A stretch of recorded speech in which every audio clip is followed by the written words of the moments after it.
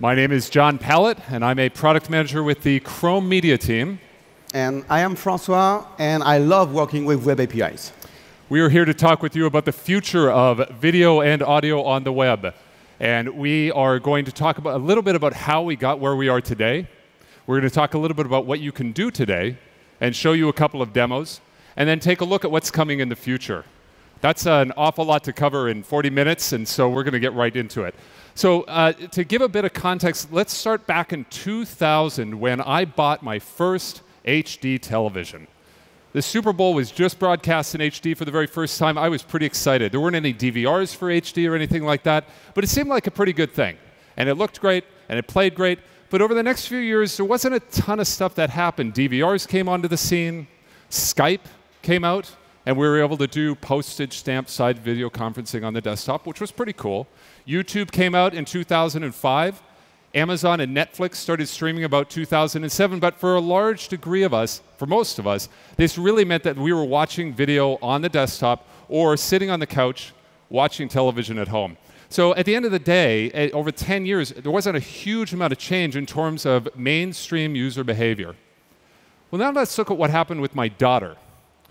About 2010 is when she really started consuming media, and around about that time is when tablets came out. And all of a sudden, you could take your video and you could watch it anywhere. This is also about when video conferencing really did go mainstream with apps like FaceTime. 2011, Twitch, video game streaming, comes online, and all of a sudden, people are sending video all over the place. And 2013 is when Snapchat came out, 2014, Musical.ly. And suddenly, millions of teenagers are creating little music videos and sending them to all their friends. And then in the last couple of years, 360 video, augmented reality, virtual reality. You can see that in the last few years, the pace of innovation has really accelerated for video. And really, when you look at it, as mentioned in the State of the Union, 70% of the bytes being shipped over the internet today are video. And that's actually projected by Cisco to go to 80% in 2020. This is a really big deal. This is the decade of video. Things are happening fast, and it's a really great time to be thinking about video. So if you're wondering what session to be in, this is, in fact, the right one for this time slot. It's a really pivotal point. But here's the problem. We look back over that time. Where was the mobile web? Some of the apps I mentioned actually have URLs as names, but when you go there, it tells you to install an app. The mobile web didn't play a big part in the innovation that's come so far, which is a little weird because it's frictionless. You want people to get in. You want them to get out. You want them to be able to see things quickly. These are all things the web is really good at. You'd be forgiven if you thought, well, yeah, that's because the mobile web's not very good at video. And it's true. Over the past few years, as recently as a year ago, there have been a number of problems with the way the mobile web handled video. Let's look at the first one. Buffering. A lot of video publishers were so focused on Flash that HTML5 was a secondary thought. The mobile web wasn't even a thought. And in a lot of cases, what you'd have is you'd have a giant video file sitting on a server, and when you went to access that over the mobile web, it would take a long time to download, and you'd be stuck waiting for it to play. Or they would think about the mobile web, and they'd create a very small video file. And now you would download it, and it would look awful. So great, no buffering, but the video quality is just terrible.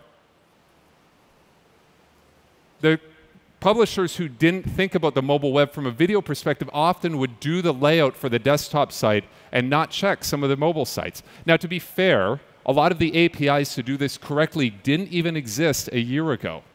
So there has been a big change in the web over the last 12 months in terms of its ability to do video, but this is what you were looking at a year, 2 years ago.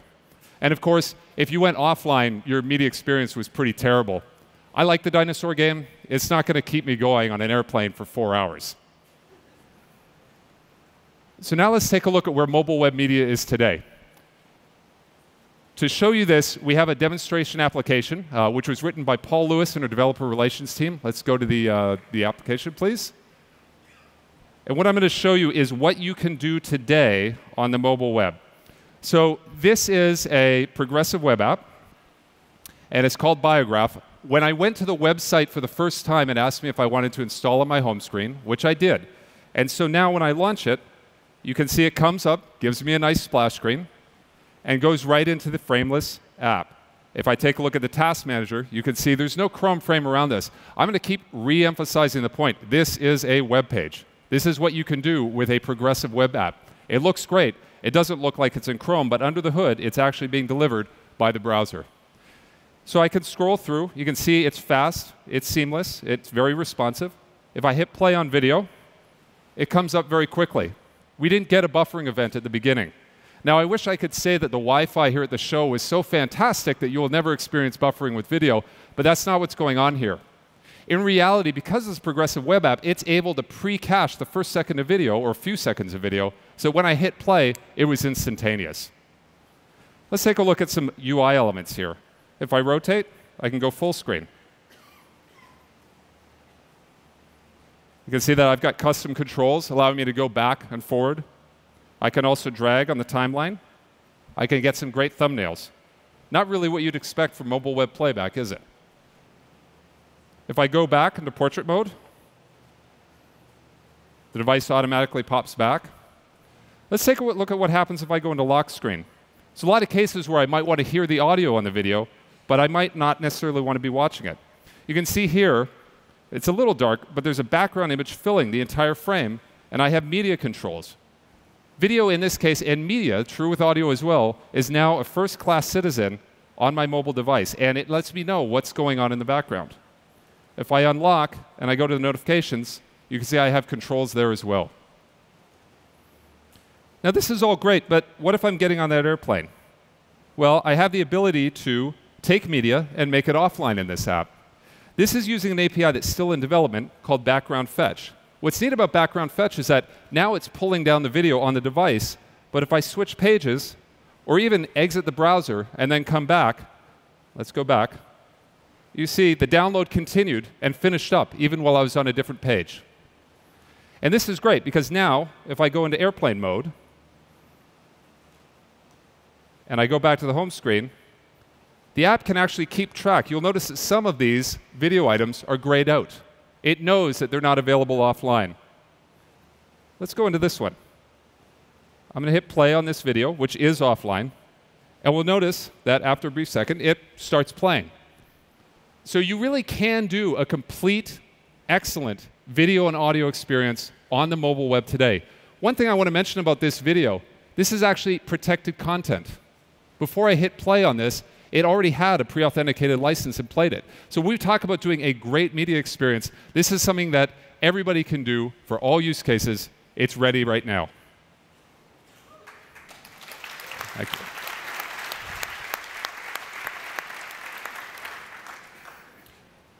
So for those of you who are interested in trying this out, the app name is Biograph. You can access it at the URLs on the screen. It's also open source. There are a lot of really good learnings in here. Paul has been doing a series of developer diaries explaining a lot of the tips and tricks that he has used to build the app, including things like how to get those thumbnails to scrub in the player control. There's a lot of really good information there. We'll come back to these links later in case you missed them right now. So what did we see? Let's start breaking this down. I think that was a pretty great experience because there was fast playback. You had the ability to watch anywhere. It had great UI. And it had really high quality video. So this is the anatomy of a great video experience. Let's tackle these one at a time. It's been mentioned before that you'll lose users if your page doesn't load fast enough. Akamai did a study, and they showed that after 2 seconds, you start losing about 6 seconds of your viewers if your video doesn't start playing fast enough.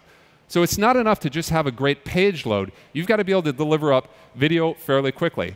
And the other thing that other studies have found is that you need that playback to be sustained. It needs to be continuous. It doesn't matter if the network goes up and down. Anytime a video buffers, you're going to lose people. Well, let's start with the playback. The challenge with playing back video is you have to pull a lot of data over the network, and the network is not constant. The user might go through a tunnel. They might lose bandwidth. So there's a way of dealing with this called adaptive bitrate streaming. What we'll do is we'll encode the video at multiple bit rates. Here I have low, medium, high. In practice, you'd have 6, 10, 12, or more different bit rates that you're encoding to. The next thing I'll do is I'll break the video into segments, in this case 6-second segments, and it'll encode the video segments at each of those different bit rates. The reason I'm doing this is now, when the user hits play, the player can look at a playlist which knows where all of these different segments or fragments are, and as the video plays, it can adapt to the bandwidth, going up in quality and resolution when there's more bits available on the pipe, and going down when the bandwidth goes down. This in the demo was done through the open source THEOPlayer, and what it does is it reads the playlist and then it pulls the appropriate fragments of video and feeds them into the video tag using MSE, media source extensions. Another thing we need to talk about is startup. Make sure it plays back quickly. This is a proof of concept done by THEOPlayer, and what they're doing, we'll wait for it to come back in a second, what they're doing in the first section here is they're using service workers to pre-cache the first few seconds of video as the user browses the page. So here we go. The user is browsing their page, and eventually what they'll do is they'll select a video and start playing. But they don't wait for that indicator to get ready for video playback. Even while the user is here, they've already pulled down the playlist or the presentation description. And you notice on the left, where it's been pre-cached, the video playback starts right away. On the right, it takes a few seconds. And in fact, if you're pre-caching with service workers, in their example, they were able to get playback from over 3 seconds before the video started down to about 100 milliseconds. So service workers really can make a big difference. Progressive web apps have a lot of powerful capabilities that they bring to video. And in fact, you saw this pre-caching in the Biograph demo. You remember when I hit play, it started pretty quickly. Well, that's because under the hood, Biograph had used a service worker to pull both the presentation description and the first segment of video into the browser cache. And then when Shaka went to access it, that presentation description and that first segment were pulled by the service worker from the cache. After that fragment started playing, Shaka then went and started pulling the next fragments of video over the network. What this means is the user gets fast, fluid, instantaneous playback, which really is like almost every other element in HTML5. You want something responsive and quick that happens right away. I cannot overemphasize how useful and important service workers are to optimizing the speed of your site. One recent case study that we did with Viacom 18 on their Voot site optimized their mobile web page. Their page load times went up by 5x, so 5 times faster. And this had a big impact. This is a media site. It had a big impact in terms of return engagement for their users, as well as the engagement of new users. 77% increase, and then conversion from new visitor into an actual video viewer. And then a 15% increase for all of the users in terms of the number of videos that they watched on average. So you can see a little bit of optimization and a little bit of performance goes a long way in terms of increasing the engagements. So that's fast and fluid playback. Let's move on to offline. Offline is really an important use case for a number of reasons. One is obviously the airplane, which is something that I, of course, because I fly around, care about. There are also a lot of cases where you'll have viewers or potential viewers who would like to access the video in places that do not have internet access. We've actually seen those users trickle load using the default HTML5 player videos, waiting until they get all the way into the cache, and then they'll take the device and go somewhere else, saving the video for later. That's really not the best way to do offline for anybody who's thinking, oh, that's going to be my new offline strategy. Please don't do that. What you can do instead is use service workers. And when we saw this in Biograph, what Biograph had done with the offline video is it pulled down the playlist, or actually the presentation description in this case. It pulled the presentation description and all of the media segments at a reasonable bit rate into the cache so that I could play it back here at the show. Now, you might ask, which bit rate would I want to choose? Do I want the highest bit rate? Do I want the lowest bit? That's really up to you. You control the logic in the service worker. You control what quality, or you can give the users control. Let them download an HD version if you want, or let them do a low bitrate one if they want to save more on the device. I keep talking about video. This is a really great use case as well for audio. This is something you could do with a podcast. It's also something you can do with a variety of other audiobooks, other types of audio material. Now, I mentioned during the demo that the actual fetching of it, the pulling into the browser cache, was being done by an API called background fetch. This API is still in development. This is a good example of something that we very much would like you to look at it now and give us your feedback. It's available if you turn on the experimental web features flag, but take a look at the spec. This is the time. If you have feedback on how this should work, please do let us know. I mentioned a second ago that there's a decision either for you or on the part of the user in terms of how much video do you really want to put on the device. Wouldn't it be great if you could get twice as many videos on the device without sacrificing quality? Well, of course it would be. And this is where video compression really comes into play. Video compression is what gets used to take video and turn it into something that we can actually send over the network. And VP9 is the WebM approach to video compression. It's also known as a codec, which stands for coder decoder. And so if you hear me say the VP9 codec, that's what I'm talking about. It's a compression technology.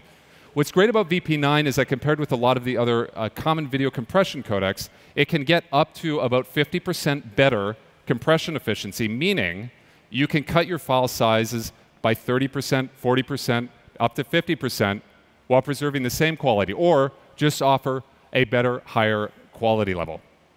Now, the other thing you can do with VP9 is you can actually deliver higher quality. I mentioned this as a key pillar to a great mobile web experience. VP9 is supported on over 2 billion devices. And so if you want to play high-quality video, VP9 is an excellent codec choice to look at. So good that when YouTube adopted it, they saw videos starting 15 to 80% faster using VP9 compared to some of the other codecs. 50% less buffering and more HD worldwide. There are some really great gains that come from using VP9, a really great high-quality experience. The last piece of the anatomy is the user experience. And one of the things you saw was the lock screen. There are a lot of cases where you might not want to watch a video. You might just want to listen to the audio. If what you deal with is audio, then this is absolutely a primary use case for you. Now, the great thing about this API, which is the Media Session API, is that it allows you to put your metadata and images on the lock screen as well as on wearable devices. It's also great for the user because they can tell what's going on their device and they can control it. So let's take a look at what's going on. In order to use the Media Session API, the first thing I'm going to point out is this is a great example of a progressive feature. The first thing we do is start with an if statement. If the device supports Media Session, if the browser supports Media Session, great, we'll use it. To make things appear, you simply provide a little bit of metadata, title, artist, album, and then artwork. Typically, you might have a longer list of images that you would provide at different form factors. For the sake of brevity here, I have two, 512 by 512, which is the most common Android size for the lock screen, as well as 256 by 256, which is useful for some older devices. Once you've provided that metadata, you'll also want to be able to respond to the controls. And here, you want to be able to seek back, forward, play, pause, next track, previous track. And what you do here is set up action handlers so that when those actions happen and when those events happen, you can take care of them. You may also want to be able to control the playback state so that the user, if you're doing custom controls, get reflection of the media session state inside the lock screen or the notification. In terms of implementing these action handlers, it's not that hard. All you're doing is you're setting controls to the audio or video tag just like you would if you were doing controls on the web page. So it's pretty easy, and it gives a much better user experience. Here's another key part of user interface, full screen mode. This is a good experience. I hit play. If I turn into landscape, it automatically goes full screen. This is also a good example of something that you couldn't do a couple of years ago. Let's take a look at how you do this with the Screen Orientation API. Again, a progressive feature. If the device supports the orientation feature, then what we'll do is we'll listen to when there's an event changing that orientation. If the orientation has become landscape, we'll go full screen. Otherwise, we'll go out of full screen. That's it. That's, what, 8 lines of code? And all of a sudden, you can make the user experience significantly better for media on the mobile web. So you really can do great media experiences on the mobile web today. Fast playback, the ability to watch anywhere, great user interface, and high-quality playback. And this is really great stuff. It's all available today. And anybody who's sitting here remembering the title of the talk is going to be saying, wait a minute, I thought you were going to be talking about the future of audio and video on the web. This is actually the beginning of the future, and a lot of sites are just now adopting this technology. I hope people in the audience, you're looking at this and saying, we're going to do that as well. So to some degree, this is the short-term future, but let's look a little bit further out, because all of that is available today. Let's talk about what's coming out afterwards. So let's start with color. There are a new set of standards that are coming out around video which are dramatically improving the realism of what can be displayed. And there are a new set of displays, today televisions, coming soon to mobile and desktop near you, which increase the realism dramatically. Part of that is color. So for people who don't work with photos and videos all the time like I do, it may be a surprise that your display cannot actually reproduce all of the colors that you can see with your eye. This curve shows the full spectrum of colors that the eye can see. In fact, it doesn't, because that projector and this screen can't display all of the colors that your eye can see. But let's pretend it does. Your standard sRGB monitor today can only represent part of it. The new video standards around BT 2020 are dramatically extending that color. So colors like my shoes. These shoes probably are not going to represent properly on that screen, but some of the new televisions you're going to get a lot closer.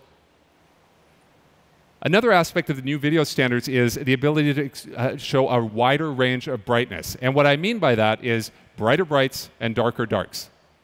If you look at a standard monitor today, it's doing what's commonly called standard dynamic range, or SDR. And the range of brightness there compared to what you see in the real world isn't really that dramatic. The blacks aren't really that black, and the brights aren't really that bright. As we move into high dynamic range, what's happening is that displays are coming out that cover a much broader range. What this requires under the hood is a change in terms of the electro-optical transfer function, the EOTF, which you may have heard of as the gamma function. There are a whole new set of functions for converting digital values of brightness into what actually gets displayed on the screen. What this means for anybody working in video is you need to know whether or not the device can support those EOTFs, and also make sure that you understand the characteristics of the device you're playing it on. So let's take a look at how we could do that both for color and for HDR. From a color perspective, this is where the CSS Media Queries Level 4 come into play. The color gamut query is now supported in Chrome and will allow you to query the device to determine the breadth of coverage of color on the device. On the bottom, there's new is-type supported strings coming, which will allow you to query for VP9, which, by the way, does do wide color gamut and high dynamic range with VP9 Profile 2, full 10-bit, allowing you to determine whether or not HDR is supported, as well as the electro-optical transfer function. These new advances, as well as some of the most demanding low-end bit rates, all bring me back to video compression. And there's some exciting news going on here. What I want to talk about briefly is the Alliance for Media, or the AOM, which is a cooperation between a number of companies to create a new open-source royalty-free compression format. This includes YouTube, Google, Amazon, Twitch, Netflix, Microsoft, Mozilla, Hulu, the BBC, are all part of this cooperative effort to create a new compression format that will tackle not only HDR and wide color gamut, but also 8K and 4K, 360 video, as well as, and arguably more importantly, providing video in the most demanding low bit rate situations imaginable. Important for billions of people around the world who do not have the same level of connectivity that we do. This work is going on now. The name of the codec that they're developing is AV1. And just a few weeks ago, Netflix came out with some of their first analysis on the performance of the codec, and what they found is it's not even done yet, and it's already getting 20% better compression VP9. This is not yet available. We're in the future section of the talk, but this is absolutely something to keep an eye on as it rolls out. But when it does roll out, one of the questions you might ask yourself is, great, well, can my device play it back? And this is something that's interesting and unique to the web. Not all devices perform the same way. Ultimately, you want to give the user the highest possible video, but the 1 gigahertz system on the left probably doesn't have the same kind of hardware decode support as the device on the right. This is important when AV1 comes out. It's also important right now, quite frankly, for different video playback capabilities. So let's look at VP9.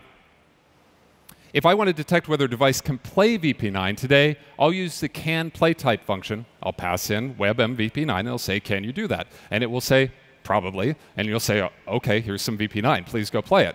Now, what that doesn't really tell you is, are you going to drain the battery? Are you going to play this back at high quality? Are you going to be dropping frames? So there's a new API coming out to address this called the Media Capabilities API. And this allows you to fine-tune the video playback experience for the user. On the top, again, a progressive feature, you say, if we have this Media Capabilities API, I'm going to pass in the resolution and bitrate and the codec of the video I want to play, ask for the decoding information, and then it will tell you, number one, is it supported? Number two, will the playback be smooth and fluid? And number three, will it be power efficient? Now, you can use this information to make decisions about not only what type of video you want to send, but also what resolution of video you want to send to optimize the viewer experience based upon your specific use case. But we haven't talked about what I think personally is the area of greatest innovation and growth in video and audio that we are seeing right now, particularly over the last few years. My daughter's ability to make mobile music videos on her phone and her ability to put things on her face and communicate with other people is all social. It's all about sharing. It's all about communication here. It's hard to remember. This was not mainstream as recently as 5 or 6 years ago, but it has quickly become very mainstream. The whole premise here with social is you want people to get in, get out, and be able to do things quickly, which is great for the web. So let's talk about the most personal social media, video communications. Web real-time communications, WebRTC, is not new. But what is kind of interesting over the last year or two has been the rapid adoption both by the browser manufacturers as well as the app platform. There are sites now that are using it on the scale of tens and approaching 100 million users on the site. So what is new is that progressive web apps make WebRTC really interesting. On the mobile web, you have the ability to provide people with a website that uses WebRTC on the phone and let them jump in, communicate, jump out. Add to the home screen, they can come back. So there is a next step here as far as peer-to-peer personal communication. And that's fine for one-to-one. But let's talk about another type of social event, which is live streaming. How is this social? Well, if you're sending video to 10 people, they probably want to communicate with you. If you're sending video to 1 million people, they probably want to communicate with each other. It really depends on the event. And what's really neat about this is that where you look at all of the platforms that support live streaming today, the web has a pretty unique advantage in terms of the feature set as well as the way people use it. If you want to share something, you simply send somebody a URL. They don't have to download an app in order to watch it because this event is happening now. Don't make users wait. This is where the web can really come into play. Now, the truth with live streaming is that there's a whole infrastructure challenge underneath the hood.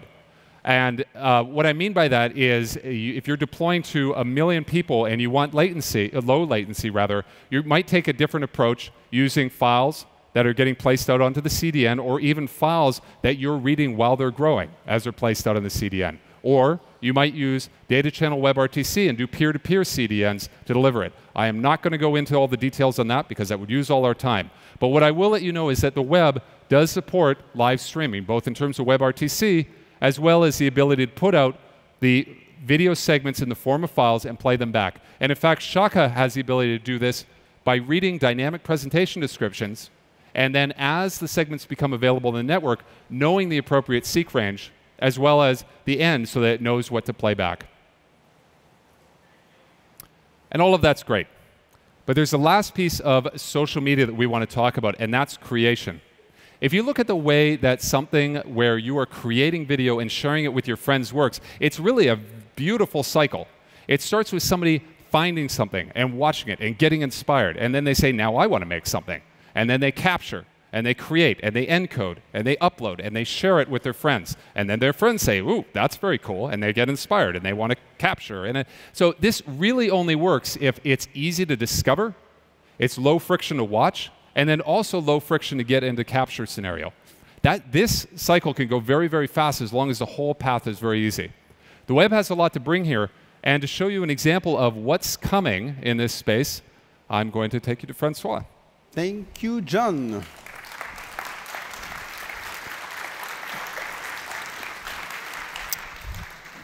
I'd like to share with you a simple web app I've been working on and use it to showcase some awesome media capabilities coming to the web. May we switch to the Android device, please? So this web app is called Moustache, and you will understand why soon.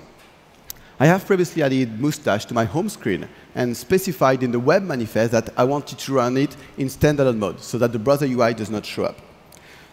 It is quite hard, almost impossible, to tell that this is a web app. So now you can see me with moustaches and wearing a funny hat. Not that there is no lag here. It is perfectly smooth. May I say creamy? OK, said it. Let's press the record button.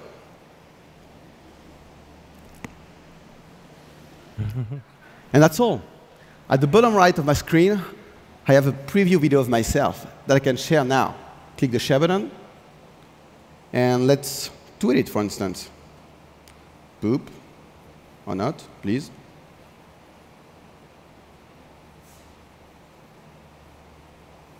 And that's all.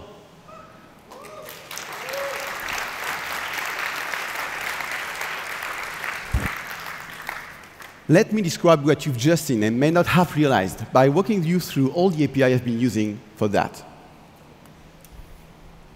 Let's start with the basic. This is how you get access to a camera video stream on the web today. Set the video attribute src object to the asynchronous result of navigator.mediadevices.getUserMedia. And you're good to go as soon as the video plays. Note that the only media constraint I pass there is video true. But my Moustache app actually asks for more. The ideal video width, height, frame rate, and facing mode. The browser will do its best to accommodate your request, so it doesn't hurt to ask. My custom draw function is going to be called every time the browser asks for a frame to be animated, thanks to the request animation from function here. Since I'm looking for the smoothest experience there, that means the draw function is going to be called approximately 60 times per second. And each time it's called, I'm going to draw a live video frame on my canvas. At that point, we have our face on the screen. And that's not bad, but let's go further now. Using the experimental shape detection web API, I was able to draw some moustaches and a hat on my moving face while keeping the app running smoothly at 60 frames per second. As a matter of fact, that wasn't the case last week. So thank you, Miguel, for working hard to get this demo ready for today. As you can see, this is a pretty simple and easy-to-use API. As hardware-accelerated detectors may potentially allocate and hold significant resources, I recommend you reuse the same face detector object when doing several detections. The fast mode option here is a hint for the browser to prioritize speed over accuracy, which is exactly what I'm looking for in that case. Let's look at what is happening now in the draw function. Calling faceDetector.detectCanvas returns asynchronously an array of detected faces in the canvas. Note that the processing is all done on device, so there is no internet connection required there. When a face is detected, I use its position, x, y, width, and height, to draw some element on top of a video frame.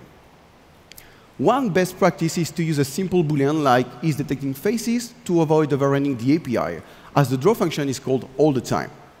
Pretty cool, right?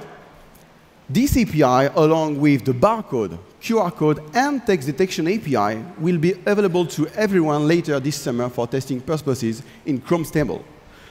Note that you can already play with it today by enabling the experimental web platform feature flag in Chrome. By the way, we love feedback. So if you want more features, such as eye or mask detection, it's a bad example, we have it. But if you want something else, something more, or if you simply stop on about bugs, please let us know. Now, how about media recording? Is that hard? It is not, like really. This is the full code I've used in my Moustache app. Grab the stream from the canvas by calling canvas.captureStream and use it to instantiate a new media recorder. The MIME tab option tells the browser which codec to use for the recording. It can be H.264 or VP9, for instance. If you leave it unspecified, though, the browser will choose the best one, which usually boils down to the hardware-accelerated one, if any. You can also pass the bits per second option to customize the video quality of the recording.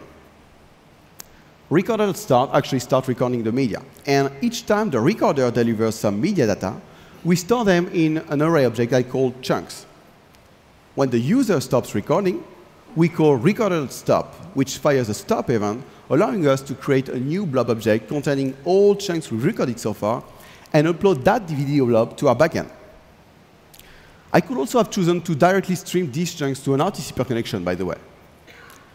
The media recording API has been in Chrome for a year now, so it is pretty stable. As proof, some popular Chrome extensions use it intensively to record up to 1 hour of content, such as video and tutorials. When I click the Share button, did you notice that the native Android Share UI showed up and included all my native apps that support sharing text on my device? I was able to do that with the experimental Web Share API, which enables sharing data such as text and soon images from the web to an install app of a user choosing. As you can see, this is as simple as calling navigator.share and pass it a title, some text, and the video URL. And that is pretty much it. These 4 lines of code enable seamless sharing, and I personally can't wait for this API to be available to everyone later this year. Thank you.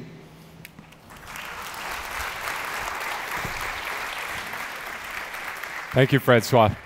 That's pretty awesome, right?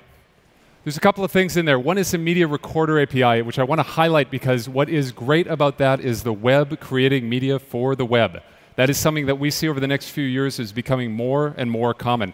But what's really great about this is I love the way that in a plug-in free world, you can connect these items together like nodes and pipe them together using media streams. So camera to canvas to media recorder to upload, microphone to web audio to RTC peer connection. There are a lot of different things you can do with these tools. If you want to access the Mustache demo here, again, to remind everybody, this is a relatively new API. It's still in development, so you do need to turn on the Web Experimental Features flag if you want this to work, and we would ask that you would use Chrome Canary for that. So, that was a lot. I told you at the beginning we were going to cover a lot. So what did we see today? We showed you a couple of demos, and we talked through a lot of APIs, many of which are available today. So in the Biograph demo, which was really about playback, service workers were used heavily. THEOPlayer was used for media playback. And then there was a long list of supporting cast of APIs, including the Media Session API, the Full Screen API, the Screen Orientation API, and a variety of others. You don't have to remember all of them, fortunately, because Francois has written a wonderful article on best practices for mobile web video playback, which is available at the link at the bottom.